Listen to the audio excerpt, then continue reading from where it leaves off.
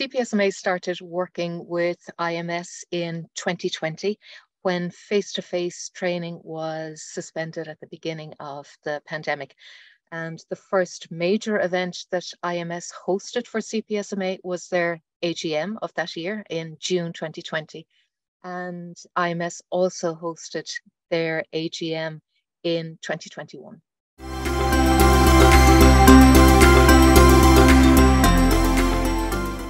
I think we need to maybe to put it in the context of our organisation. So CPSMA is an association of boards of management of primary Catholic schools.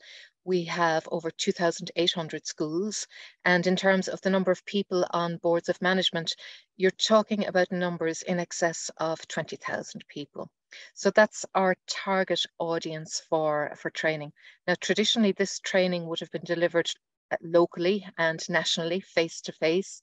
So virtual events really became our only means of reaching this target audience during the pandemic. Now, it was a challenge for everybody, to be honest. From our point of view, it was a challenge in terms of adapting our content for online delivery, as well as trying to engage with our membership, who were also experiencing similar challenges. But I think it's become the primary mode of delivery for us for the past 2 years.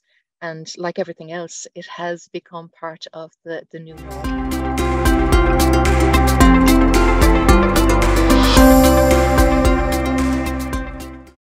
I think that the communication with our members has benefited considerably because of the immediate nature of virtual training. So as well as delivering the nationally agreed modules of training, for example, child protection or school finances, we're in a position to respond to the evolving needs of our members by hosting webinars that address pressing issues, for example, the return to school following the extended period of school closure.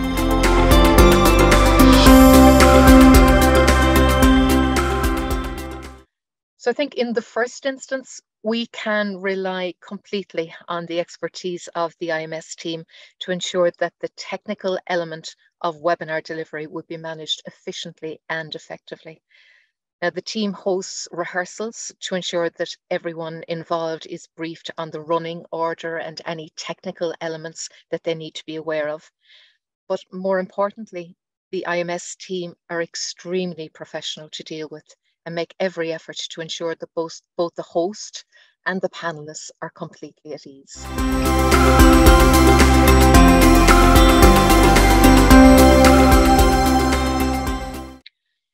I think that the rebroadcasting of key topics, as well as the hosting of recordings on our website, keeps the content accessible to our members and provides opportunities for training or accessing information in their own time. So for us, it's just a case of reminding our members of that bank of training webinars and training material that has been built up over the past 2 years.